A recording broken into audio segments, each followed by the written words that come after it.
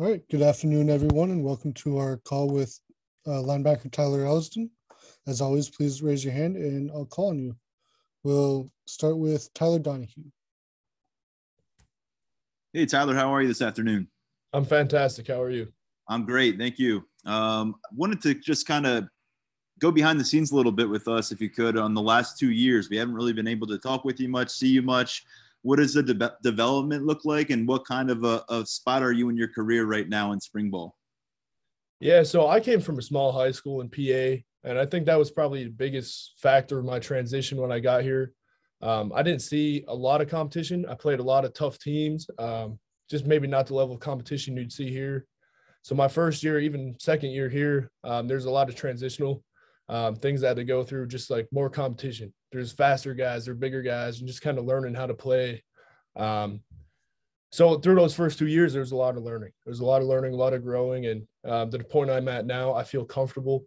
I feel like myself again on the football field, which is it's huge. I get to be confident. I feel more confident. And it's been a process. The coach has been very awesome throughout the whole process, showing me a lot of love, showing me a lot of support.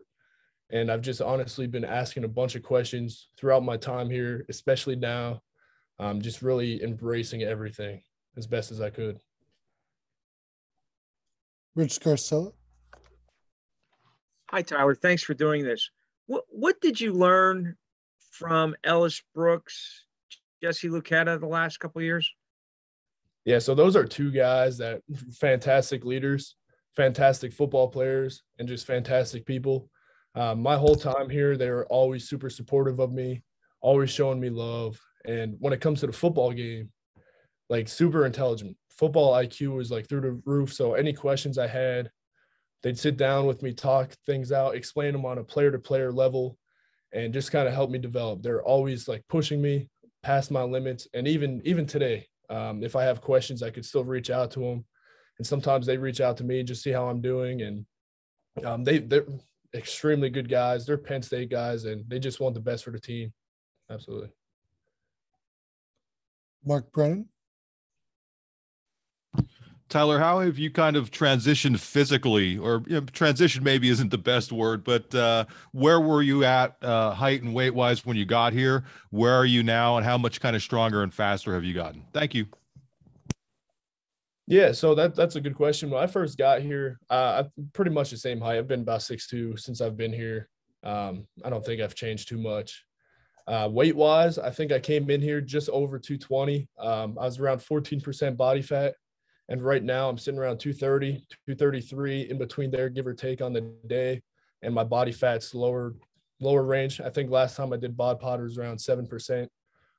So I think the biggest thing for me is not necessarily the amount of weight I've put on, but the kind of weight I put on. Reducing the fat, obviously, is going to make me faster. There's more usable muscle.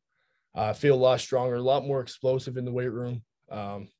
Just like things like my jumping ability, broad jump, stuff like that, stuff I work on my own, definitely see progress there. Weight room, obviously, same thing. We have a great strength staff here, and I was able to just really kind of just get stronger in all my lifts, bench, squat, clean, whatever it is. And then movement, which is probably the most important, gotten a lot faster. I feel a lot faster, feel quicker, feel a lot more twitchy. So I definitely feel like a different kind of player now than I was when I first got here. David Eckert.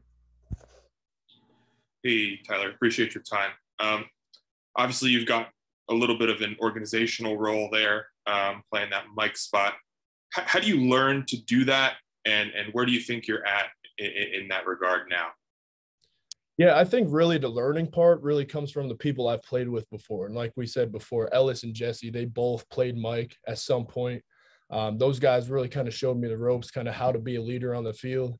And then there's guys like PJ Mustipher. He's my roommate too. So just showing like him talking to me about like just being a leader on the field, being comfortable and taking over on the field. All that like has helped me. Being a Mike linebacker, you got to be vocal. You got to be like a dominant figure on the field, whether that's physically, mentally, or emotionally. And I've embraced that. I love being in a leadership role. I'm trying to grow as a leader. I'm trying to gain more and more trust from the players. But yeah, there's guys that really just showed me like, just show up, be yourself, be a leader, be confident. and I'm using all that to play Mike linebacker. John Petishnock. Hey, Tyler, linebacker at Penn State, that's an iconic position. So outside of technique, what have you learned the last couple of years, including, the type of mentality that you need to have to be a linebacker at Penn State? Yeah, there's a standard. The coaches always say the standard's a standard. There's no deviation. And when I think about it, being from PA too, thinking about LBU, being from Pennsylvania, playing at Penn State, there's a weight on your shoulders almost. There's a lot of pressure, but I think at the end of the day, there's guys that came through here and everyone has their own story. And the thing about LBU is you could come from anywhere. It's just when you go on the field, supporting each other and just making plays. I think altogether the camaraderie behind it, that's probably what I learned the most. Like Dan Connor, he's a part of the staff now, and just being able to talk to him about it and his experiences. Just going back on YouTube, watching Paul Posluszny, Sean Lee, LeVar, guys like that, and just kind of really embracing the position I'm in. It really drives me. Just say that, like, it drives me to be a perfectionist, even though perfection's not a thing. It makes me want to be damn close. Max Ralph. Hey, Tyler, appreciate your time. We've heard a lot about you and Kobe splitting some time at Mike so far this spring. Can you just kind of take us through both the competition aspect and just what your relationship is with him? Yeah, so Kobe's a great guy. Obviously, if you look at him physically, he's ready. Mentally, he's ready. He's maturing. Him and Jamari have both matured greatly. All the linebackers have. When you lose older guys in the room, everybody kind of has to step up, and I think everybody has. The competition itself is awesome. It keeps me on my toes. It keeps him on his toes, and it just drives us to get better. And I think we're very selfless in it. No matter who's on the field, even though we're competing, we're really pushing each other to be the best versions of ourselves. So I think it's a very healthy relationship between me and Kobe. Daniel Gallen. Hey, Tyler, at this point in spring practice, what is kind of the Manny Diaz on-field experience like, and how has kind of your relationship with him evolved going from the classroom to the field and just over time? Yeah, so Manny is Coach Diaz has a lot of fire. And that's one thing I noticed when he first got here. During the bowl trip, he's kind of more laid back. I think he was just really just taking everything in. But just the moment he had us and we started practicing together, and he shows a lot of passion. And I love that. It makes me want to play for him. And he wants to do well for us, and he wants us to do well for him. So I think he's a great coach in that aspect, very good leader. He understands the game very well, and he understands the player very well. So I'm super glad the relationship has gone the way it has so far. Pretty open line of communication. I think that's really important out of a Mike and a coach, especially D coordinator and linebacker coach. So we have a good relationship in that aspect, and he just really just drives us to be the best player possible. He wants us to be playing downhill. He wants to make TFLs. He wants to create disruptions. He wants be tight in coverage. So he's a great coach, and so far it's been fantastic. Tyler Donahue. Yeah, one thing that we talked about on the practice field with Manny last week was Adiza Isaac and his ability to get going and really help this defense out. What has it been like seeing him back on the field in front of you, and what kind of a boost will this defense get from him being healthy? Yeah, he's a fantastic player. I'm super glad he's back. The athleticism he has is unmatched. He's super twitchy. He's super fast. He has a great understanding of the game. It almost seems like he never had an injury. He came back. He started playing. He's working out with us again, and it's really good to see him. He's going to be definitely a huge aspect of our defense. Obviously, his pass rush game is critical to us. But overall, run defense, just mentally knowing what to do, being a leader on the defensive line, it's huge to have him back. Rich Garcella. Tyler, why did you want to play at Penn State? And can you tell us what it means to be a kid from Schuylkill County playing at Penn State? Because I understand how big it is there. Yeah, no, absolutely. I'm glad you asked about Schuylkill County. So playing at Penn State was kind of a dream come true. I was kind of recruited pretty late, just overall from colleges. I think I was going my senior year before I got any attention. Penn State was obviously my last offer, and I committed almost immediately. I think when they offered me, I said, yeah, I'm 99.9% sure this is where I'm coming. And my mom's like, yeah, I'll give the 0.1% you're coming here. So it was super good. It was a dream. It was a dream, and I'm glad everything worked out. Being from Schuylkill County, everyone's a Penn State fan. I always say this story. We have an ice cream joint. It's called Chill Out. We always go there.